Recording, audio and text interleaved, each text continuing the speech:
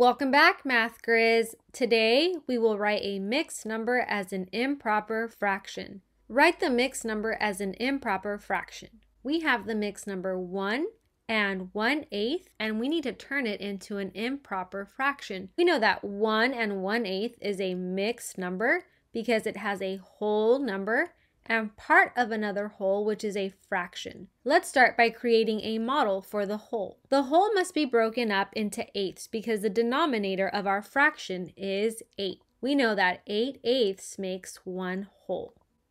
This accounts for one whole. Let's create a model for 1/8. Let's make another whole, but this time we only have 1/8 of it, or part of another whole. Now we can go ahead and count the eighths. We have 1/8, 2/8, 3/8, 4/8, 5/8, 6/8, 7/8, 8/8, and one more eighth would make 9/8. We can say that 1 and 1/8 is equal or the same thing as 9/8.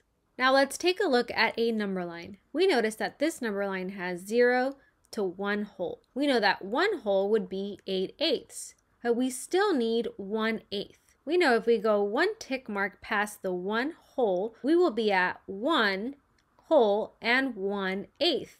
Let's count how many eighths we have. 1/8, 2/8, 3/8, 4/8, 5/8, 6/8, 7/8, 8/8, which is 1 whole. And if we add another eighth, we are at 9/8. So we know that 1 and 1/8 is the same thing or equal to 9/8.